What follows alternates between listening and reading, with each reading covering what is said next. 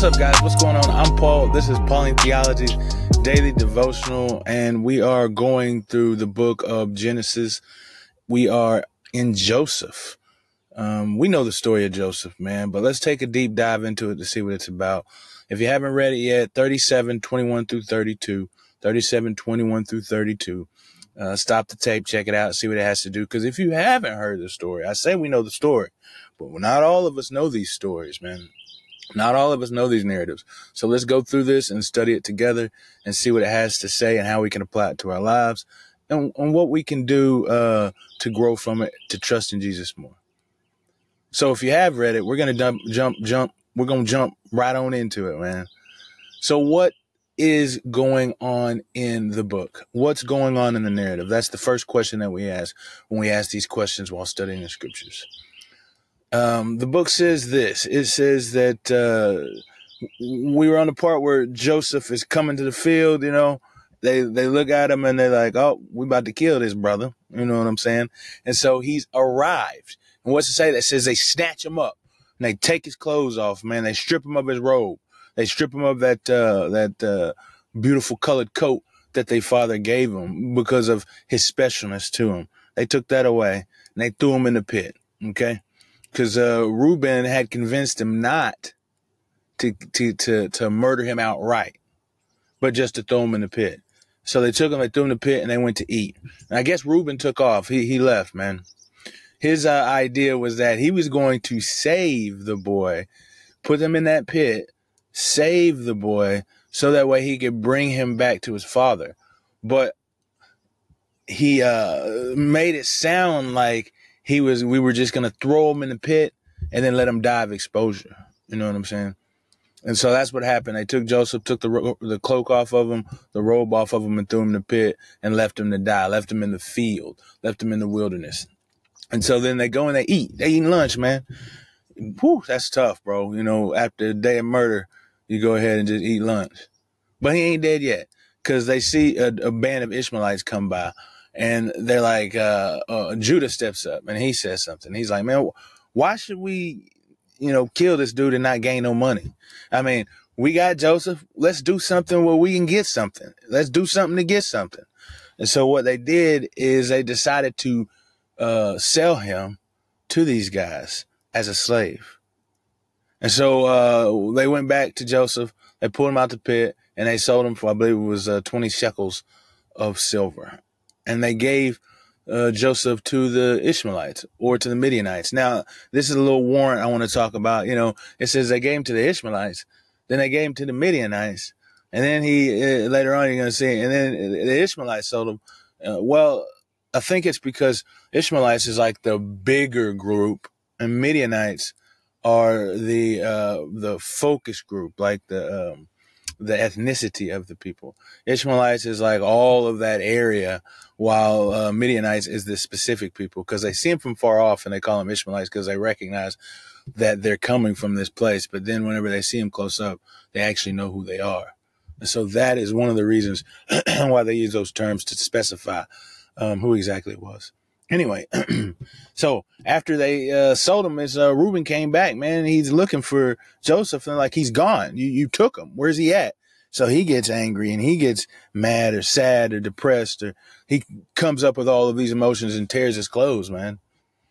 And then they're like, well, we got to get something done about it. So they go and they slaughter a goat, and they take this goat and they dip the blood of the cloak into that blood, and then they send it to their father. And then they ask their father, they say, is this your son's? Like, examine this cloak. We found this. Is this your son's? It's funny too, because they say, is this your son's, not our brother or our family member, you know? He says, is this your son's blood? But I forgot to mention one thing in the story. It's funny because he says, funny as an ironic, is that Reuben says, or not Reuben, I'm sorry, Judah says, when, like, let's make money off of him.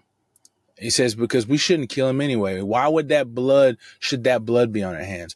Why should murdering innocent blood be on our hands? And then he's like, also, he's our flesh and blood, man. He's our family. Our family, man. So instead of killing him or instead of forgiving him for the things he's done or loving him despite his faults, let's sell him because he's our family. Oh, man. It's insane, guys. It is insane. But you see how the mind works, right? You see how the mind works. So what is this saying about God? Well, first off, God's sovereign, because the thing is there's a trouble going on. There's going to be a famine in the land. And we know this if you've read the scriptures. If you haven't, I'm giving you a little spoiler here. I'm sorry, but there's a famine coming, and the one who saves it is through the hand of Joseph. And that's what those dreams were before. Now, because of God's sovereignty in allowing Joseph to be sold, because Reuben was going to come back and get him and take him back to his father so his father would have peace. But it didn't happen. It didn't happen that way. And so God is controlling the situation and moving the situation for a greater good than what we can imagine. So what does this say about man? Well, first off, I think it says that we make plans, but God has the ultimate plans. Because Reuben was, probably trying to do the right thing. Now, I say probably trying because I'm judging his motives. That's going to be my next thing that says about man. But I think that we try and do the right thing, and it's the wrong thing. You see, Reuben was trying to save Joseph from that pit to bring him back to his father, but that wasn't the plans of God. The plans of God were for Joseph to make it to Egypt, to rise to power so that way he can save a people.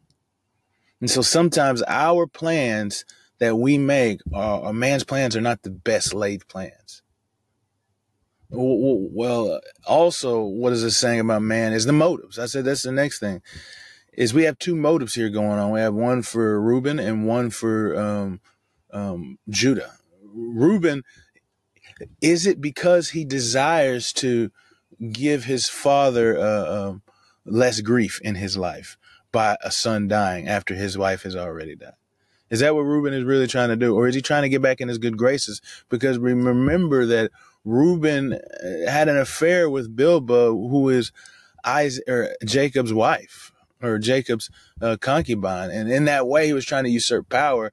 And it doesn't look like it's been working out for Reuben. And so maybe he's trying to get back into the graces of his father. What is his real motive?